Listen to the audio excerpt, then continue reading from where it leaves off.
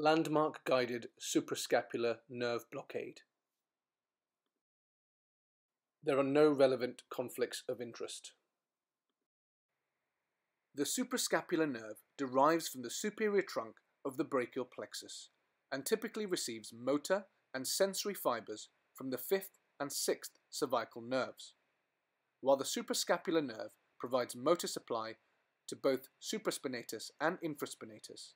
By Hilton's law, the nerve also provides some sensory supply to the capsule of the shoulder joint. The course of the nerve runs lateral beneath the trapezius and omohyoid muscles and enters the supraspinous fossa through the suprascapular notch below the transverse scapular ligament. Although the absolute indications are unclear, it has been used successfully in all of these conditions. All procedures have potential risks and complications. The most common risks for this procedure are pain and bruising at the injection site and a temporary increase in pain following the injection. More rare complications include the following.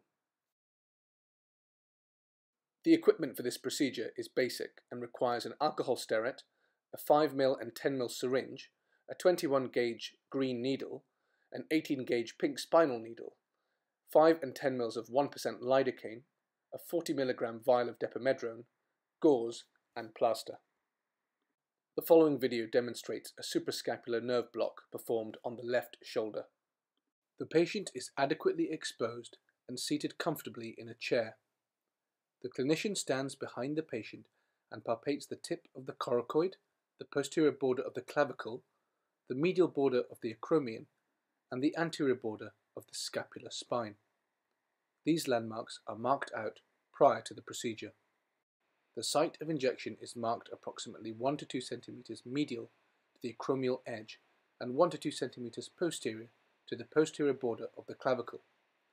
Care must be taken to ensure that the entry point is sufficiently posterior in order to achieve the correct trajectory of the needle.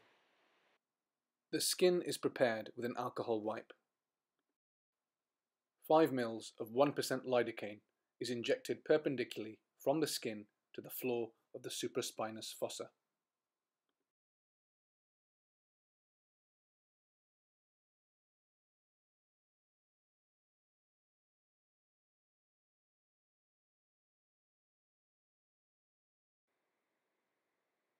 An 18-gauge pink spinal needle is inserted into the supraspinous fossa, aiming perpendicularly until the bone at the base of the fossa is reached. The needle is then walked anteromedially until it passes off the bone into the suprascapular notch. The path is traced back until the needle is on bone again in the fossa. This marks the point for injection. The stylet is removed from the needle and the previously prepared 10 mL syringe comprising 40 mg of depomedrone and approximately 9 mL of 1% lidocaine is attached to the spinal needle. The steroid and local anesthetic is then slowly injected.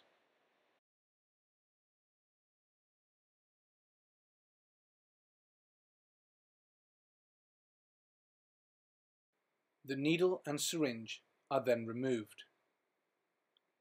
Dressing gauze is used to apply gentle pressure over the injection site before a plaster is applied. After the injection, the patient is advised to mobilize as pain allows and to avoid any strenuous activity for the next few days.